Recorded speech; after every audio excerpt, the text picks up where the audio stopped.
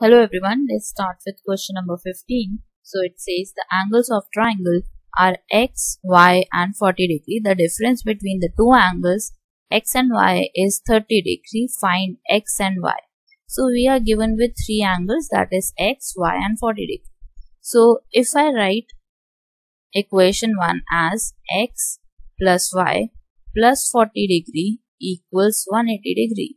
Why? Because we know sum of all angles of a triangle are 180. So x plus y equals 180 minus 40. So 180 minus 40 is 140 degree. So this is my equation number 1 using ASP, angle sum property of triangle. Now the difference between the two angles is 30 degree. That means x minus y equals 30 degree. This is my equation number 2. Now we need to find the value of x and y. So using these two equations and eliminating them, eliminating y from here as one is plus and another is negative. So they will get cancelled out. Now you can add x plus x gives us 2x, 140 plus 30 gives us 170.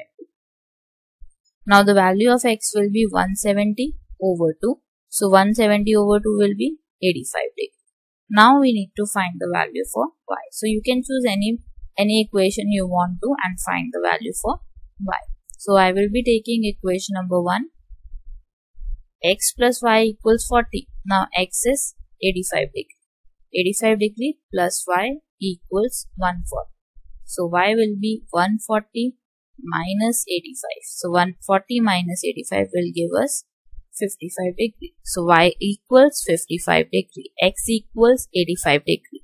So that's your answer for question number 50.